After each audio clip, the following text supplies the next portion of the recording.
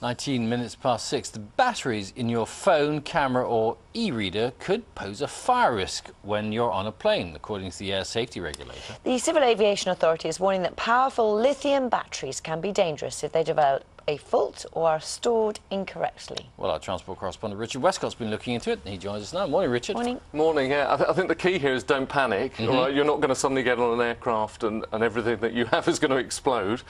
But everything that you've got, your phones and your tablets and so on, has got this little battery inside called what's made of lithium battery, and it's just more powerful than most other batteries. Okay, that's why it's so good. It lasts longer and so on.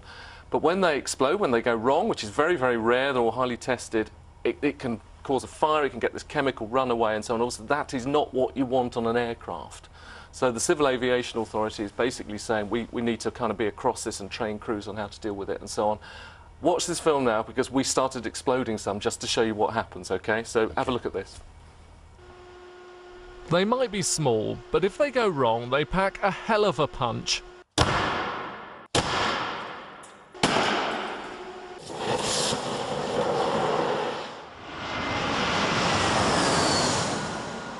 The average airliner will have hundreds of lithium batteries on board in our phones, laptops, cameras, tablets.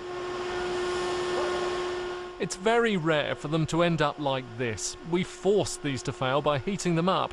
But Britain's air safety watchdog has told the BBC it's especially concerned about people flying with untested, counterfeit batteries bought online. Any fire on an aircraft is a very serious incident, and yes, a fire can result in the loss of an aircraft. That's why it's so important that the very stringent international safety standards are adhered to.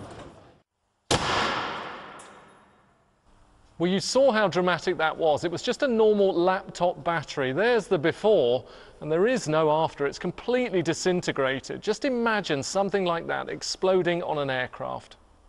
And batteries have already gone wrong. In April 2012, a flight attendant on a US aircraft described a shooting fire in the aisle from a passenger's burning battery. They managed to put it out using wet towels from the drinks cart.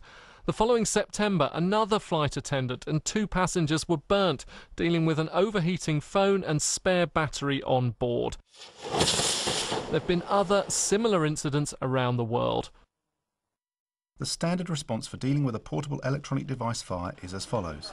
This training video is one of several about to go online to help airlines, airport workers and passengers understand the risks.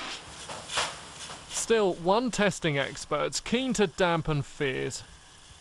Most batteries go through an extensive quality control process, and battery manufacturers, although they're putting a lot of work into increasing the capacity of these batteries and actually having more energy in them, they will also continue doing work on improving the safety mechanisms that are built into their batteries.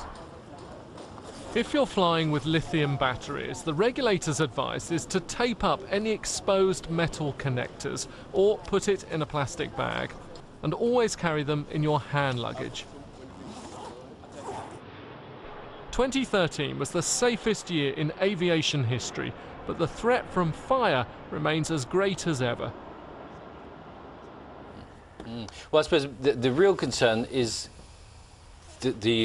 not the genuine batteries, but the sort of the copycat ones. Yeah, right? I think more and more people are going online to get cheaper batteries because they're very expensive. And what they are especially worried about is those are the batteries that haven't been put through the sort of rigorous safety systems. Okay, not every battery you buy online, but there are cheap copycats online that haven't gone through the rigorous safety procedures that a normal battery would go through, and that's what they're worried about. Okay? Well, someone's written and said, well, never mind the planes. What's the danger to us in our homes?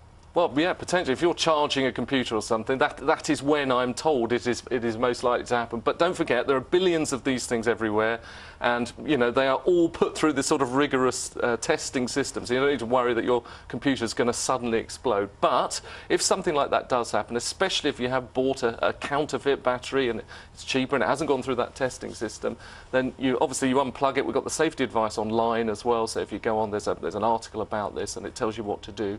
You want to get water on that battery, but obviously not when the computer's plugged in. Yes. So you have to get the battery out and then put it in water, and that's how you get it out. And you told us there as well, so if you're going on board a plane, you put it in a plastic bag We're quite used to carrying plastic bags now, Yeah, aren't we? Or tape it up, is that what we need to do? Yeah, it's those metal connectors. They had a bag at San Diego, came around the carousel smoking because there was a battery inside and it had touched a screwdriver that the guy had in his bag and they both melted. It was the metal on the metal. So basically you carry it onto the plane with you, you don't put it in the hold. And then you put it in a plastic bag just to seal it up, or keep it in its original packaging. This is spare batteries, or you cover up the metal parts. So these are if you're carrying spare batteries. I mean, they've had this whole business about whether you can use these devices on planes or not, and during takeoff and landing. I mean, is there an issue about how much we use them while we're actually in I flight? think quite the opposite. They're loosening all that up. So basically the EU are loosening regulation. So now you don't actually have to switch your phone off when you're taking off. You have to put it in airplane mode, but you don't have to switch it off on a lot of airlines now. We are moving towards surfing online. Okay, the pilots have got it in the cockpit. They've got tablet computers, which they use all the time. So this is going to happen more and more, and they know that. No one's saying stop it or ban it. They just want sort of slightly tighter safety around it. So the last piece of peace and quiet is going to go, isn't it? Yes. What a Thanks Hello? very much. Yeah, I'm on the plane. Richard, thanks very much. Thank you.